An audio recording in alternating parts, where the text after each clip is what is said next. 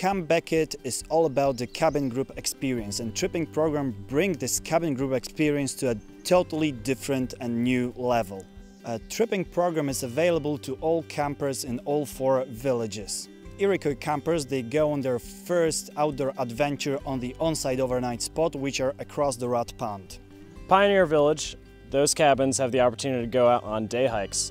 We go out to different day hike locations throughout Massachusetts, and they'll have the chance to just kind of go out, bring a day pack with them, have a nice lunch in the outdoors, get away from camp and see some wilderness, and then come back and finish up the day.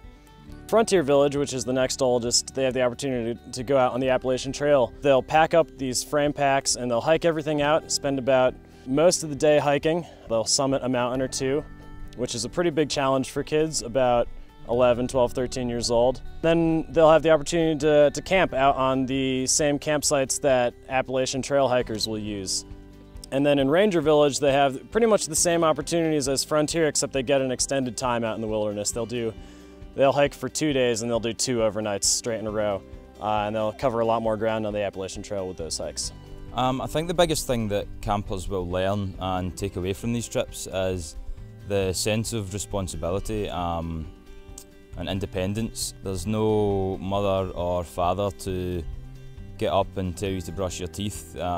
You are out camping in the wild with a bunch of really cool guys who will help you, but you have to be able to organise yourself.